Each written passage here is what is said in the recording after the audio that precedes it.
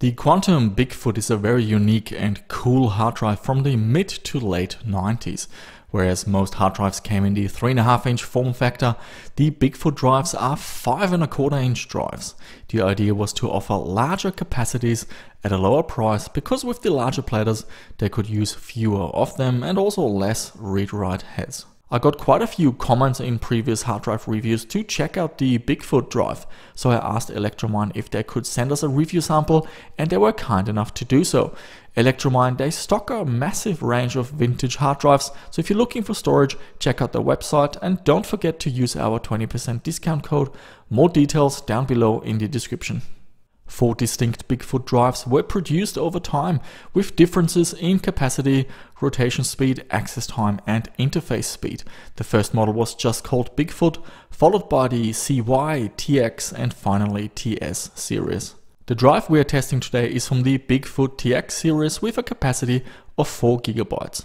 The Bigfoot TX introduced a faster rotation speed. The platters are now spinning at 4000 RPM.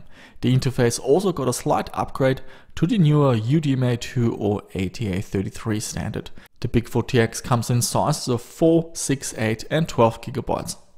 Quantum as a brand doesn't seem to exist anymore. In 2001 it was sold to Maxtor, and in 2005 Maxtor was acquired by Seagate. So when you're looking at documents online for Quantum drives, you might get it from a Seagate server and then find logos from Maxtor when you open them. There are a set of jumpers in between the ID and Molex connector. You can configure the usual settings for master, slave or cable select. I found an interesting white paper.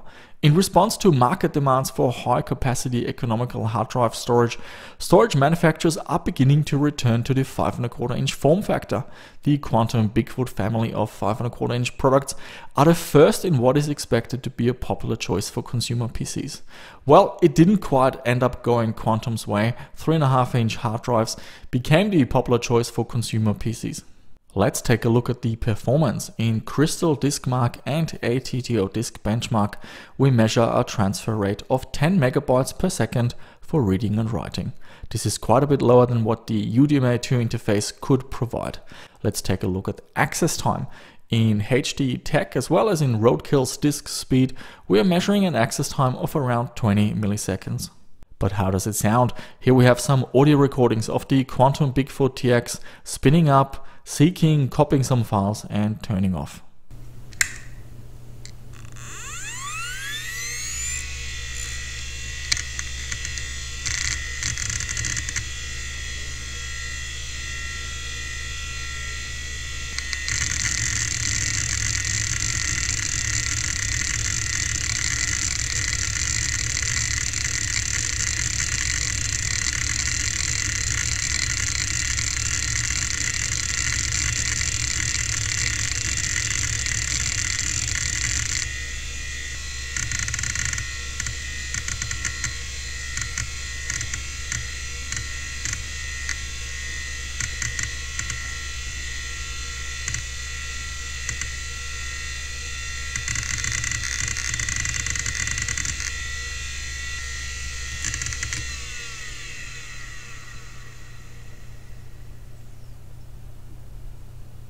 For drive diagnostics, I downloaded Maxtor's PowerMax software. Just run it and it will create a bootable floppy disk. You can run short and extended diagnostics, as well as stress tests and low-level formatting. So to summarize it, the Quantum Bigfoot TX is a very unique and cool hard drive.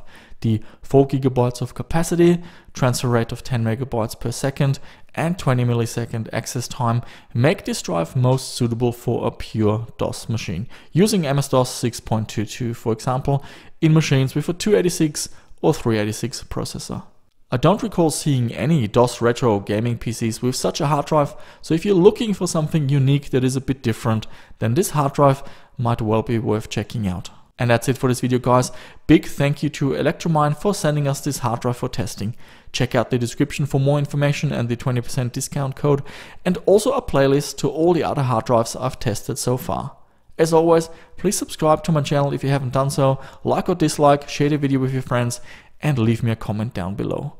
What are your thoughts on the Quantum Bigfoot drive? That's it, guys. Thanks for watching, and I shall see you soon with another video.